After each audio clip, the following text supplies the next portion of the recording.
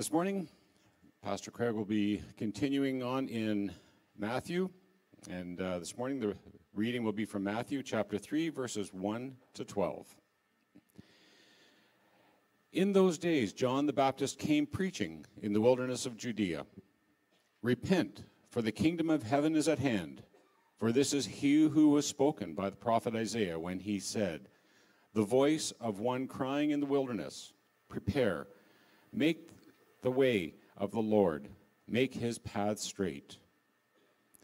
Now John wore a garment of camel's hair and a leather belt around his waist, and his food was locusts and wild honey.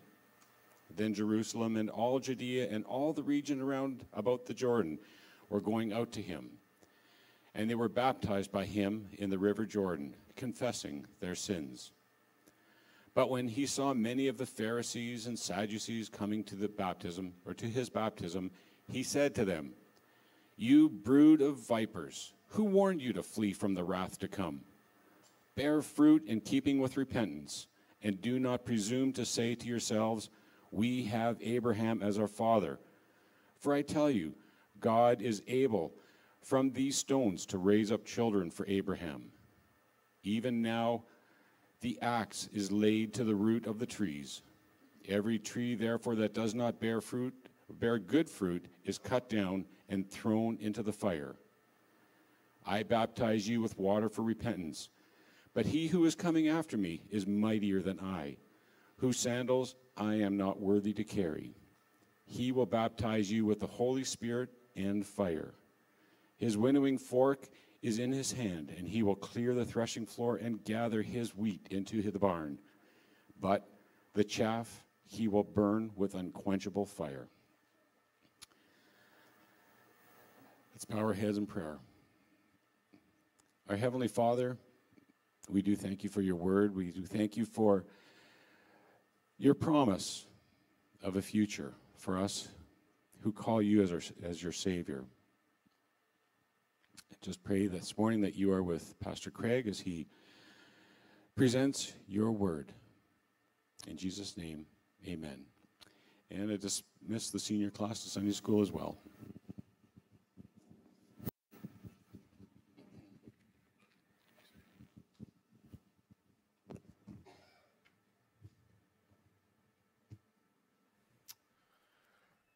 Yeah, one of my favorite statements in the Bible, John the Baptist, he's my guy.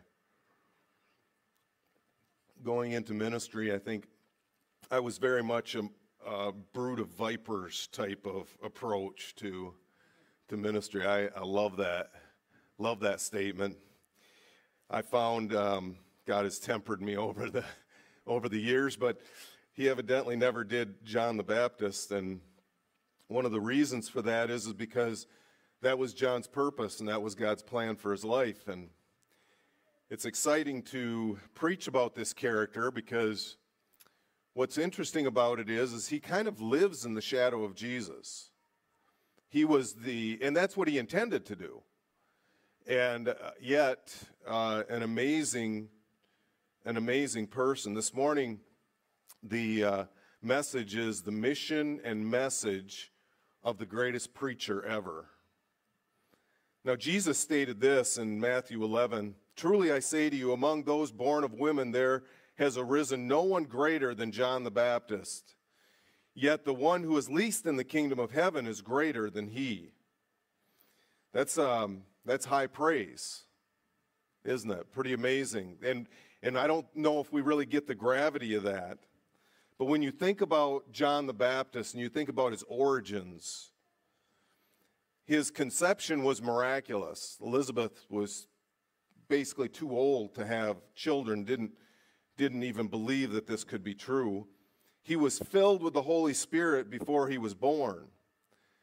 What's interesting about that is that we, in our New Testament, our age of the church mentality, are thinking, well, that's what God wants for every one of us, is to be filled with the Spirit. But we have to understand that John the Baptist is, if you looked at it theologically, he's Old Testament. Like, he's not New Testament. Christ hasn't risen from the dead. The Helper has not come, and access to the Spirit of God is not in every one of us at this point. So he's like the prophets of old. He's like the kings where God would come into them, or the prophets. It was particular in the way that the Holy Spirit reached out and touched people's lives, and God used them specifically.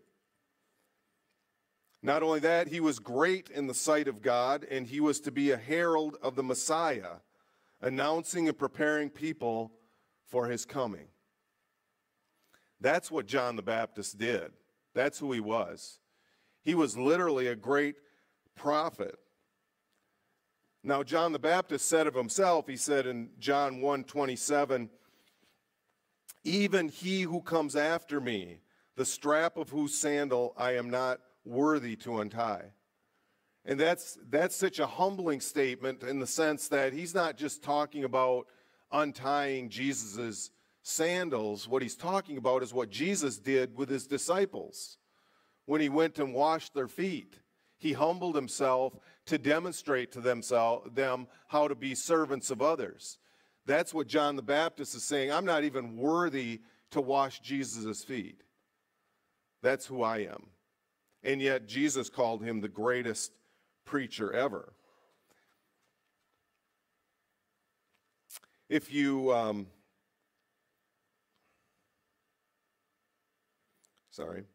look at Malachi, it says there, "Behold, I will send you Elijah the prophet, and before the great and awesome day of the Lord comes, and he will turn the hearts of the fathers to their children, and the hearts of the children to their fathers, lest I come and strike the land with a decree of utter destruction."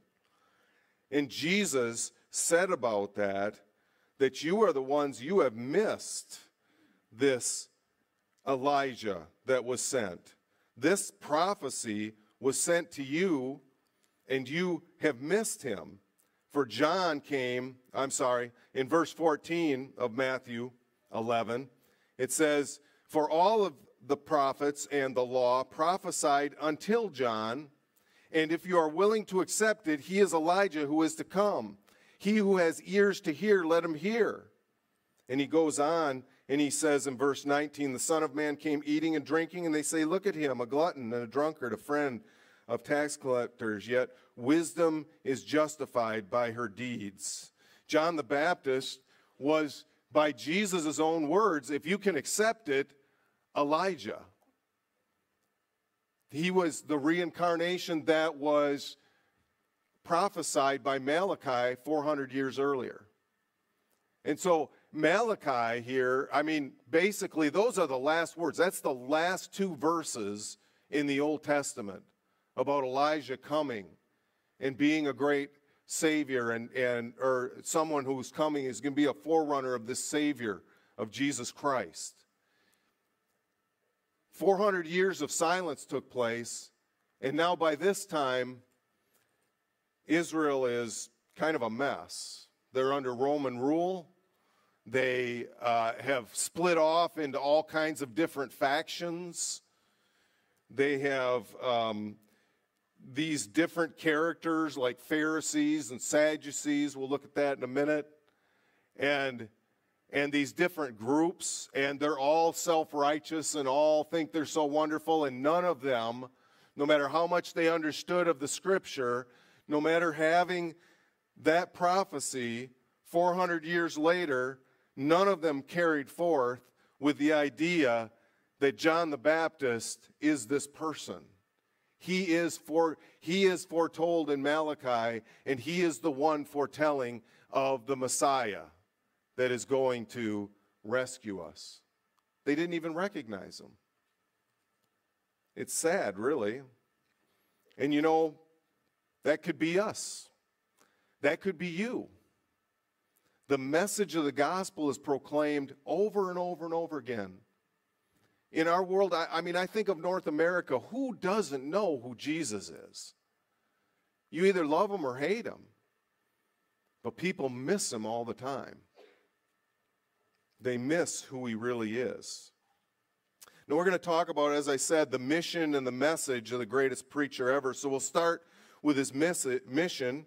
John the Baptist, His mission, it says in verse 1 of chapter 3, the first verse that Randy read, in those days, John the Baptist came preaching in the wilderness of Judea. That was his mission, was to go to preach. He had the responsibility to make sure that people knew about Christ. And as you look this over, as you hear this message this morning, I hope you see and maybe ask yourself, how am I making a difference in other people's lives? How am I fulfilling the mission that God has for every one of his children, which is to do what John the Baptist is doing? Now, you may not have to be beheaded over it. I don't know what God's plan is for your future. But the fact is, every one of us, when we read that, when we read this story of John the Baptist, we should get excited because we have that same mission. His mission was to preach.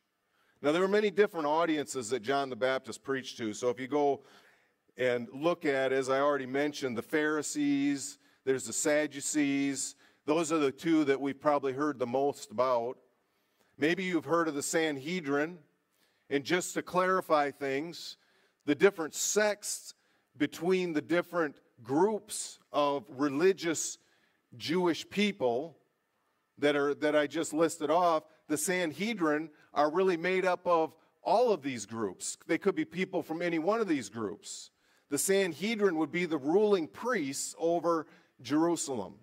And they would be the ones that would kind of, set the tone for things. And they were the ones that debated over whether Jesus should be arrested and put to death and those kinds of things. But then these different groups that you hear about, Pharisees and Sadducees, Essenes and Zealots. These were the four major ones. Pharisees were very orthodox in their pursuit of following the laws of God. They were extremely orthodox. And in fact, so much so that they really believed in that. Like, that's what they began to believe in. Not so much that God was going to be their Savior, but that if they were righteous enough, God would, I don't know how he's going to do it. I don't know what this Messiah is, if he's ever coming or not, but this is how I'm going to get salvation, is I am just going to be good enough. I think as you hear these descriptions, you begin to understand that some of us are Christians a little bit like each one of these groups. Maybe one of them really resonates with us. But the Pharisees, they were the ones that basically their goal is to be better than their neighbor. If you get chased by a bear, just run faster than the person with you. Then that's your salvation, right? That was the Pharisees. The Pharisees were made up of a lot of working class, so they had jobs or things that they did as well as, just practicing this. The Sadducees, on the other hand, they were kind of the aristocrats, the elite class. They didn't necessarily all have labor-type jobs, and many of them had no jobs at all. They just lived off from whatever wealth their families had given them. They were very liberal. They were the opposite of the Pharisees. The Sadducees, you've maybe heard the comment or statement that the Sadducees didn't believe in the resurrection, that was a thing, that was going to happen, and that's why they were sad, you see, right? Come on, I have told that joke. I've been here for 25 years, Jesse. I've been here for 25 years, okay? And it's, you knew it was coming, right? Yeah, it was so predictable, but I had to do it anyway. But the Sadducees they had very liberal viewpoints, and so basically if you're wealthy, God's going to love you and take you to heaven. If you're really wealthy and you maybe use that wealth in good ways and do some things like that, but you don't have to follow every one of these rules and stuff like that. That's pretty crazy. The Essenes were the radicals. So the Pharisees were very rigid, but the Essenes were radical. And John the Baptist, John the Baptist was more than likely an Essene just by the description of him, being from the wilderness, wearing camel hair, eating locusts and honey, all those things Essenes were known for. The Essenes sat around all day and scribed the scriptures, made copies of the scriptures, and that's one of the reasons that we found the Dead Sea Scrolls, is because they hid them in caves, and they were discovered in, what was it, 1947, I think. Those were the Essenes. They figured that if we live an ascetic life like this, an ascetic life to the point where we've, given up everything of any worldly value, that then somehow God is going to be pleased with us, and we're going to go to heaven. We're going to have that salvation. And then the zealots, and I would say that, like zealots, there are many of those in Christianity today. I wanted to call them Republicans, but I decided not to because that would be offensive. So I wouldn't say they were like that. I don't think that Republicans are necessarily just zealots, but they definitely think they're going to overthrow the government and they're going to fix the whole world just by their might or their power, or maybe even by assassinating somebody or that kind of thing. And Republicans aren't about that at all, by the way. But I just thought, in some ways there are many of them that get so zealous with these ideas that they're just going to fix the world with the government. If we can just fix the government, we fix the whole world. And so that's what I mean by that, the zealots. The Pharisees, the Sadducees, the Essenes, and the zealots. And basically, everybody else was just kind of living under their umbrella. They just had to do whatever whatever the ruling parties that were in charge. And they had some real rules. I mean, the Pharisees had, we know, over 650 rules. But not only that, the Pharisees had, you had to be you had to be on probation for like a year after they accepted you into their group. So they were pretty refined about how they made up this group of people.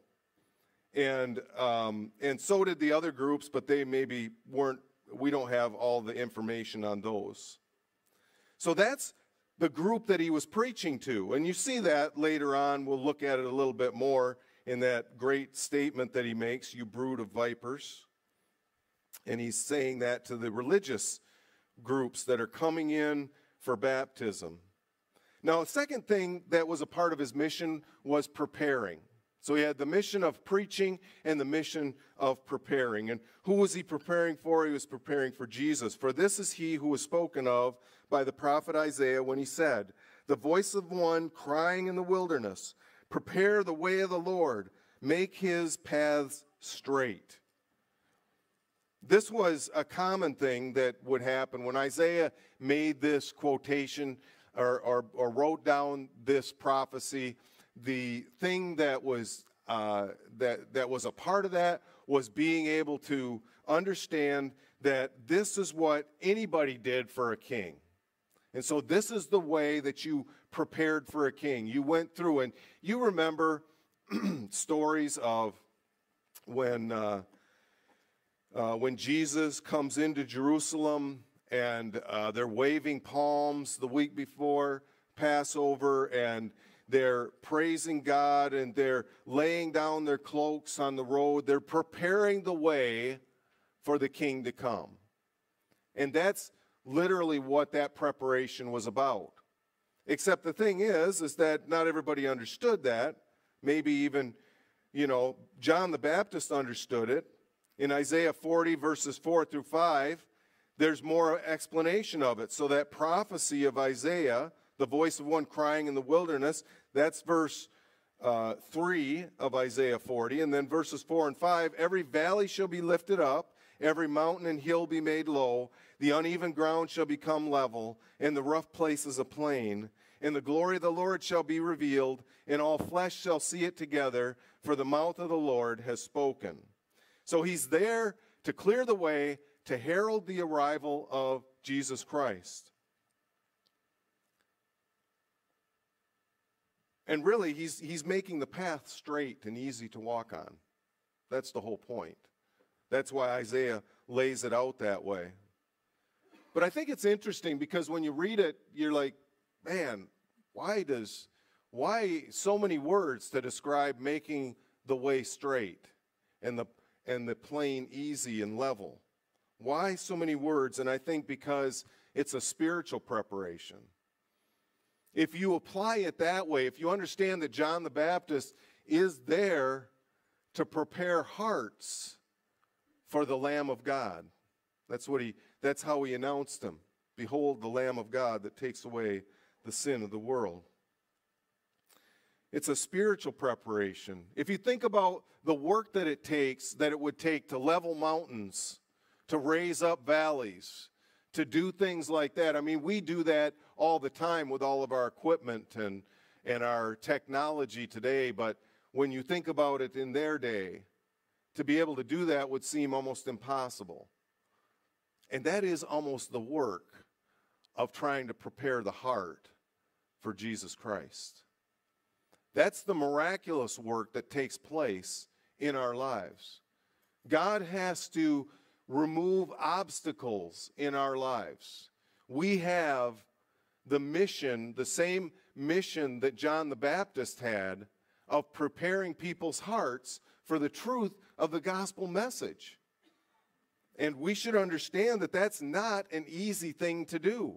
It's a miraculous thing that takes place. And that's what is illustrated there by that prophecy by Isaiah. Is that it's a miraculous thing that takes place in the heart of a person who comes to know Christ and to give and yield their life to him.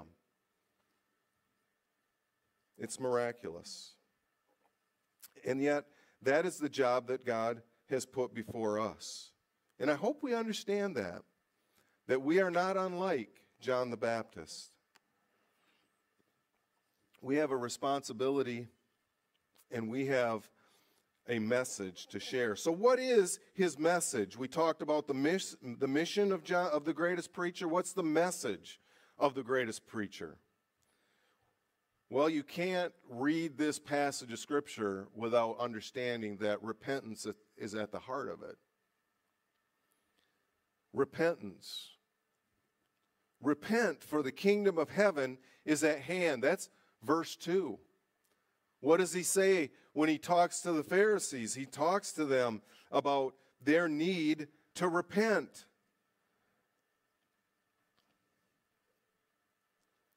Now, first of all, when we look at the nature of what repentance is, we need to understand it this way. Repentance is when we turn away from what we're doing that is in opposition to God's will, and we turn toward something else. Now, we begin to pursue a different line in our life. This is where people get confused, most confused. Because to them, repentance many times means admitting I'm guilty. And that's only half the equation. Oftentimes, I mean, I am not, I've said before that this isn't where you come for the warm fuzzies a lot of times at Bible Fellowship because I'm not going to let people go out of here thinking we're all good. That we're all we got to do is have, a more positive thinking and we'll be wonderful. And our lives will be much better and improved as we come out of this place. We will be much improved people as soon as we at least admit that we're lost without a Savior. We will be most improved, and it is the greatest justice I can do to your life is to cause you to realize that you are a sinner. Because that is the beginning of repentance. But it's not the end of it. Because repentance includes having to pursue the opposite, or a different life, or a better route, or the way that God is really calling you to live and to be. And so you can't have one without the other. If you have repentance, but then you never embrace Christ and make him your Savior, if you have repentance and you never make him Lord of your life, then you've missed the boat. You don't have a full understanding of what this means. When John the Baptist says it, repent, for the kingdom of heaven is at hand, it's a very interesting statement, the kingdom of heaven. You know that Matthew is the only one who uses that term? All the other writers of Gospels all use the kingdom of God.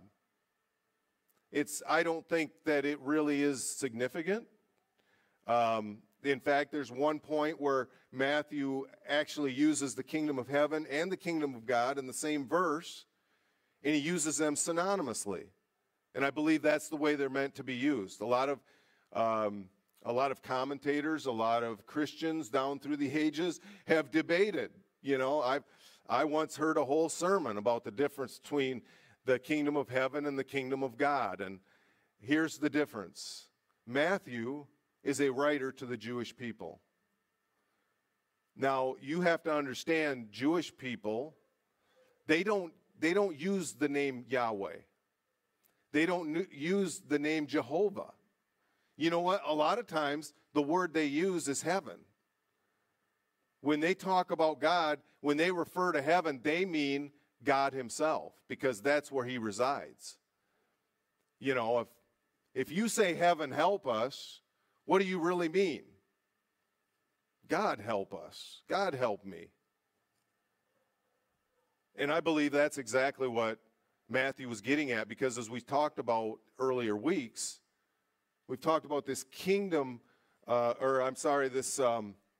this message that Matthew has is to the Jewish people, and he's giving them something that's a little more palatable than kingdom of God. He's giving them something that understands their struggle with naming God in any way or fashion. There's 5 kingdoms that are talked about in the Bible, and I think we should clarify that a little bit, because as John says here, repent, for the kingdom of heaven is at hand, and that's his message. That's what he's preaching. We need to kind of understand this, because people get confused by all these kingdoms. First of all, there's the Old Testament. In the Old Testament, there's the prophesied kingdom. Daniel, for instance, talked about the kingdom of God. It was a looking forward to all of what we see today and all of what we're still looking forward to. So in other words, it's a very general idea of the kingdom of God. As time goes on, John the Baptist begins to realize, and Jesus says this as well, that the kingdom of God is at hand. And this term becomes something that the gospel writers use to describe, or even Jesus uses to describe the current times. So in other words, the appearance of Jesus, the Messiah, ushers in a form of the kingdom. He's going around, he is healing people, people are being raised from the dead, there's miracles, thousands are being fed, all kinds of things are happening that indicate that the kingdom is at hand. It's here. And even that term, it leaves us with an understanding of it's at hand, there is potential for it. I've heard lots of people speculate about what would happen if the Jewish people would have accepted their Messiah. What if John the Baptist would have preached, said, here is the Messiah? What if the Jewish people would have repented and said, here is our Messiah? What if they would have accepted him? And, you know, the way the thinking goes is that would usher in the millennial kingdom. That would have been the beginning of Christ's reign here on earth. And it would have things would have gone on, and we wouldn't have what we have right now, which is the church age, which is the age when Gentiles, when people like you and I have access to the message of God. I don't know why there's so much speculation about that. I don't know what difference it makes, for one thing. And I also don't understand what they would have done with all the prophecies that are about the end of the age that are in the Old Testament. So, Daniel would have been like, come on, you threw me under the bus. Like, I wrote all this stuff down. I was sure that's what you meant. So I don't think there's a lot of purpose in that, but I think we do need to understand that there was that period of time where Jesus came, and even, we understand it. Jesus said, Father, if this cup can pass from me. So in other words, like, maybe we can do this thing, right? But it wasn't meant to be, because that wasn't the will of the Father. So that's the kingdom at hand that you read about from time to time. And then I would call it, there's many different names of it, but I'd call it the interim kingdom. The interim kingdom is what we live in today. In Romans chapter 14, verse 17, for the kingdom of God is not a matter of eating and drinking, but of righteousness and peace and joy in the Holy Spirit. We have the Spirit of God. The Helper has come. And we are able to live in the strength and power of the Holy Spirit, leading and guiding our lives today. That's the kingdom we live in right now. This is, as I've heard some describe it, it's like a comma in history. It's a pause. Maybe it's more like a hyphen or a colon or something, or lots of colons. I don't know, but it seems like it, right? But 1,000 years is a day, and a day is 1,000 years to the Lord. So let's not get worried about it. But it's the interim kingdom that we live in. And this is a kingdom where it exists in our hearts because the Spirit of God lives in us. That's why in Sunday school we teach little children, you need to accept Jesus into your heart. That's the concept that we're trying to portray or help them understand, that God lives in you. This is literally the first sermon that I preached at Bible Fellowship was an explanation of the kingdom of God, and the kingdom of God is within you from John chapter 4. He reigns in our lives. You know what? If he reigned in all of our lives, Bible Fellowship would be perfect. That'd be awesome. Except we're not, because we're all made up of sinners. And you know what? We all understand that. And we all give each other grace and mercy like God gives us. But this is the interim kingdom that we live in, and we hope that Christ is reigning in our lives. And then there's the millennial kingdom that's yet to come. This is when Christ returns and he destroys the 10 nations that come against him, and the Antichrist and the beast, and the false prophet are all put to death, and he now reigns, except for the beast. The beast will be cast into the abyss. And for 1,000 years, Christ will reign. But that doesn't mean everything's fixed yet, because then there's the eternal kingdom. And the beast is cast out forever. And we all live under the power and authority of God. And so these are the 5 kingdoms that the Bible talks about, the 5 major references to it. And I just wanted you to understand this is where John the Baptist is speaking from. He's still speaking from pre-Gentile. He's still speaking pre-church. He is speaking to his Jewish brothers and sisters and sharing this gospel message. And that way we don't get messed up on things. Sometimes we get messed up and we think, oh, I'm John the Baptist. No, you're whoever you are. Whoever God's called you to be. When God wants to raise up a John the Baptist, I guess he will. And then John the Baptist is here, and his message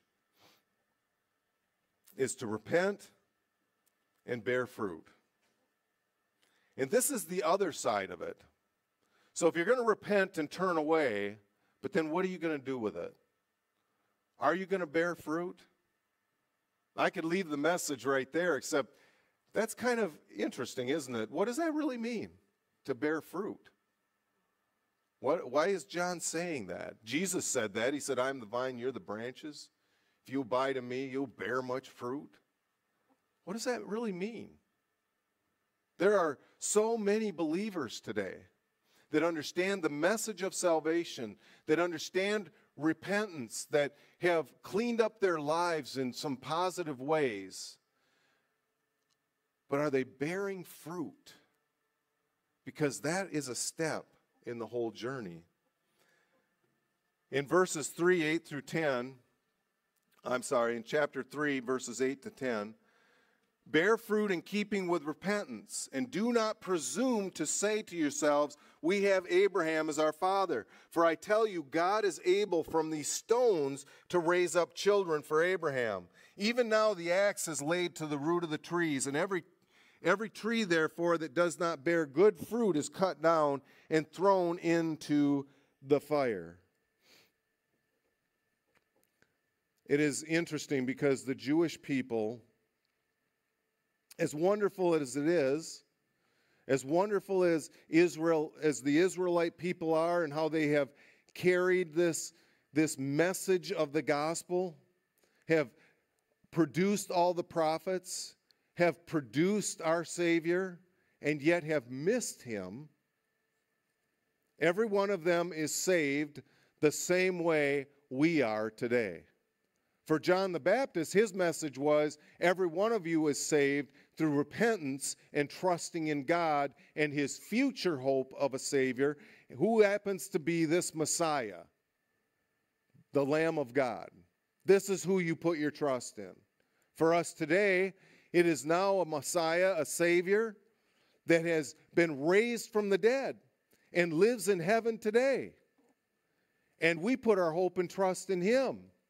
So even more so, it's no wonder as Peter shared that message of Acts chapter 2 and he's talking to them, repent and be baptized. He's like, you know, in all these nations, all these people are gathered together, and these Israelites from all different parts of the world at that time are there at Pentecost, and they are being preached at from Peter, and this is the Messiah that you crucified, and 3,000 were saved that day.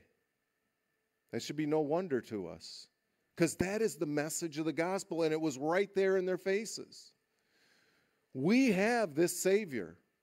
We have the message of the gospel. We have the message of the Bible. We have the testimony of those who were martyred because of that testimony. I'd rather you put me to death than I recant what I know to be true. That's literally what happened. We have all that. We put our trust in Jesus Christ for that reason. Because he is God's Son. Because he was the perfect one. And we give all of our hope into one basket. That's what we hope for. That's our hope for eternity. That's our hope for the future. And that's our hope for salvation. You see, self-righteousness just produces a false sense of a closeness to God. You know, if we're just righteous for righteousness' sake, you know, we get to live a pretty decent life. Like, there's a lot of things that righteous living brings to a person's life. But if we're just doing it for the sake of being perceived good by everyone around us, then it's not producing anything. It's not producing any fruit, is it? You see, true righteousness produces fruit. Philippians 1:11 says this, filled with the fruit of righteousness that comes through Jesus Christ to the glory and praise of God. Filled with the fruit of righteousness. So there's a fruit that's produced by our righteousness. So in other words, our righteous acts have a purpose beyond ourselves. Even beyond our own salvation. The purpose of it is to produce fruit. And what is that fruit? Well, I believe it's the message of the gospel being real to the people around us. They see the righteousness that they struggle to have, and we struggle to have, but we have a great Savior who is living in the heavens, advocating on our behalf, dealing with our guilt so that it doesn't become an extra burden to living life, and being able to have the strength and power of the Holy Spirit to live that righteous life, to make those choices. And that's the fruit that's born out of righteousness. So when we repent, we turn away from what is opposed to God's will. We turn toward and pursue righteousness in our lives. You know, we have all different images and views and ideas of what righteousness is. Many of them are these lists of things of do's and don'ts. Most of us forget the Beatitudes: loving our neighbor, giving to those who persecute us, being selfless and meek. Those are the acts of righteousness that change people's lives. Now, I'm not advocating that we shouldn't look at the effects of sin in our world and some of the different things that are happening in our world, but what music we listen to doesn't necessarily make us righteous or unrighteous. Or you fill in the blank of the other things that you think might be there. Because the fact is that Jesus said the greatest commandment is to love the Lord your God and love your neighbor as yourself. And regardless of what music we listen to, or again, fill in that blank, regardless of those things, what are people going to see? If they see somebody who doesn't live or doesn't care, doesn't love their neighbor, do they really care what you listen to? Is that going to make a difference? And that is what I would call a matter of conscience for every believer. You know, those little things, that's a matter of conscience. There's no matter of conscience when it comes to loving our neighbor. I stink at it. I'm just going to tell you, because like I told you in the beginning, the whole brood of vipers thing, that's usually my go-to. When I'm driving down the road, you know, somebody's in front of me going too slow, or somebody's right up on my bumper and I'm going too slow. Any of those things. I have a hard time loving my neighbor. I have a hard time loving my neighbor when they say things that are not true about me. I have a really hard time loving my neighbor. I have a hard time loving my neighbor when he snow blows his snow into my yard. That doesn't happen anymore where I live, but it used to happen at one time, and it was rather annoying. Christ has called us to bear fruit of righteous lives. And we do it for the sake of those around us. Not because he's going to save us, because he has already offered you salvation. He has given you new life, and he's given you the power to repent and to turn to righteousness and live that life in an amazing way. Christ has called each of us to be great in the kingdom. Mark 10:43 through 44. But it shall not be so among you, but whoever would be great among you must be your servant, and whoever would be first among you must be slave of all. This is what he wants for us, every one of us, to be great like the great preacher, to be a great man like John the Baptist, just the thing that he said about him. So then you have to ask yourself, if that's true of you and me, what is your mission? Are we here to remove the obstacles and make the way straight that lead to the King of Kings for our neighbors and our friends and our family and those around us? Is that what our mission is? Does our repentance lead to righteousness that leads to fruit in God's kingdom? Is that what our mission is? I hope it is. I hope that we would take the example of John and not just say he was a miraculous character in the Bible. Wow, isn't that amazing? What should I do, God? What's your will for my life? To be that same character. To be a man or a woman that preaches righteousness and lives righteousness.